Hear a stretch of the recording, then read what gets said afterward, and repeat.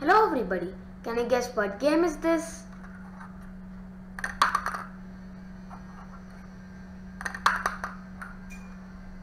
That's right, this is a basketball game.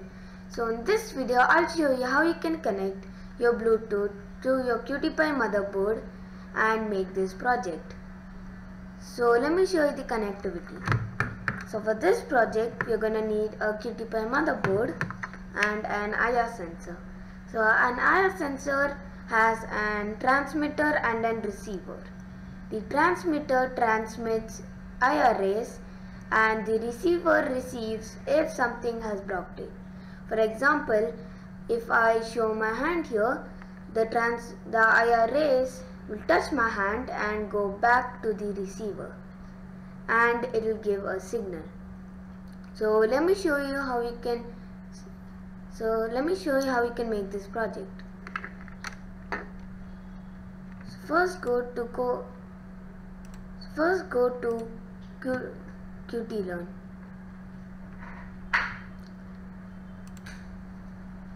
So go to P5JS integration with Weblab and click on basketball counter. First you're gonna start your Qbot server as I have started over here, and you have to connect your IR sensor to port 3 like here. And the QtPy motherboard has 5 ports, and you're gonna open the code.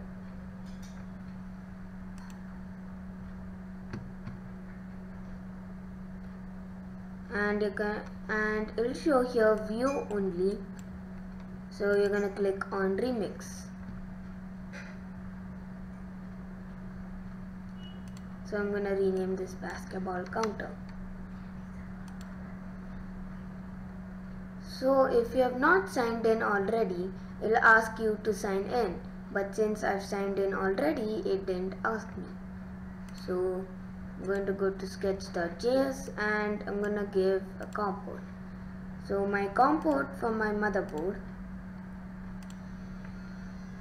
I'm going to go to more Bluetooth options, COM ports, and it is going to be COM7.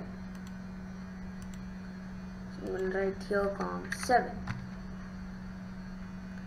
So let me check if this works.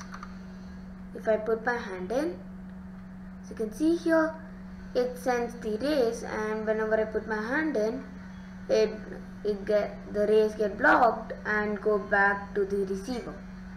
So it even flashes a light over here. So as you can see, whenever I do that, and yellow light flashes here.